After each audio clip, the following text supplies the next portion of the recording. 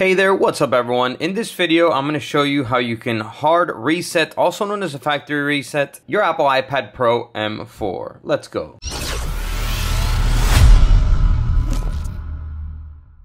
Welcome back to the video. My name's Sergio, and in this channel I make life-saving tech videos. So if you're new here, go ahead and subscribe. Hit the bell if you want to get notified when I upload new videos. Also, if you want an epic custom phone case like these for your phone, there's going to be a link down below in the description. And with that being said, let's jump right in. Alright, so I'm going to show you two ways to hard reset your Apple iPad Pro M4 2024. Alright, so first I'll show you how to do it through the settings. So in case you could get into your iPad, it's much easier. But in the event that you have a password and you forgot it, you can't get into it, or you've put it in wrong too many times and it is disabled, okay, by doing the second method of this hard reset, you'll be able to erase everything on your iPad back to factory condition, and you'll be able to start using your iPad normally again. Alright, so let's jump right in. Alright, so first I'm going to show you how to do it through the settings. So we're going to go ahead and find settings. Here in settings, you're going to look for general. And then here, once you're in general, it's going to be the option all the way down here. It says transfer or reset iPad. So we're going to select that.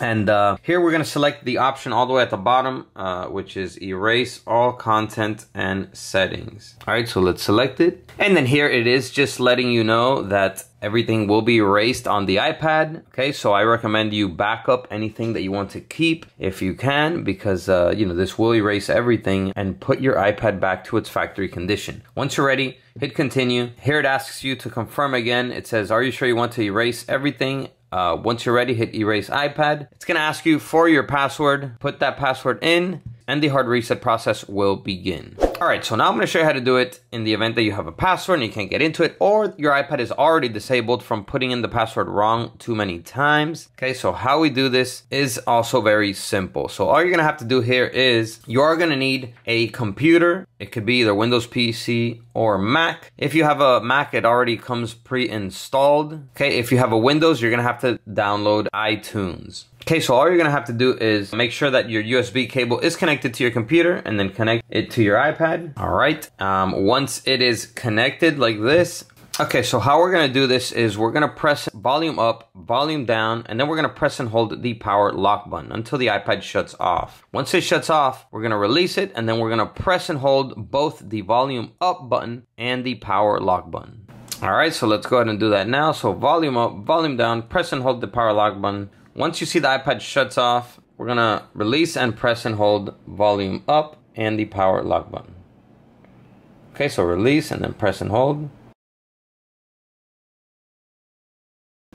And then once you see this icon here on the screen connecting to the computer, we can release because it is in the iPad restore mode.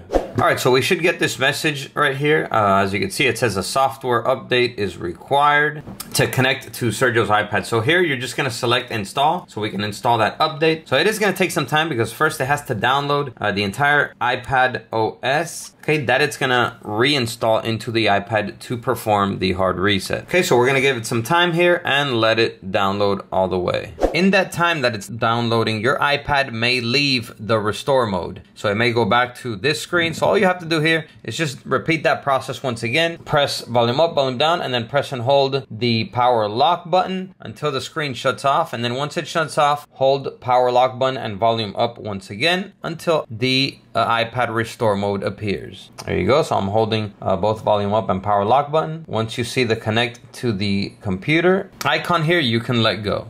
And on the computer, we are going to get this message here, as you can see, and it says there's a problem with the iPad that requires it to be updated or restored. Okay, so here we're going to go ahead and select restore, and here we're going to hit restore and update. Okay, so here it's just giving us a message that the update is going to fix different bugs in the previous software. So hit next, and then here just confirm by selecting agree. So now it's actually downloading the software update for the iPad. So this is going to take another couple of minutes, so let's just give it some time for it to download it completely.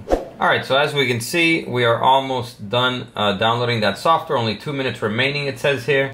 So I just want to record so I can show you guys what happens after the software is completely downloaded. So as you can see here, it's extracting the software. Once it downloaded, it jumped immediately to this screen right here where now it's extracting the software from the iPad, and then it's going to install the updated software that was just downloaded into the iPad. And then the iPad will be completely erased back to its factory condition. So let's give it a couple seconds or a few minutes here for it to complete all these processes. And as you can see here on the iPad, it turned off and now it's turning back on. On the computer here, on the Mac, it says preparing iPad for restore. And as you can see, the loading bar with the Apple logo now came up on the iPad. So we have to wait for it to completely load up all the way. So now it's restoring iPad firmware. And then now it's restoring iPad software. So as you can see, restoring iPad software reached the end. Now it's verifying iPad software. And here, the loading bar is almost completely done. And there we go. Once it's done, it's gonna give you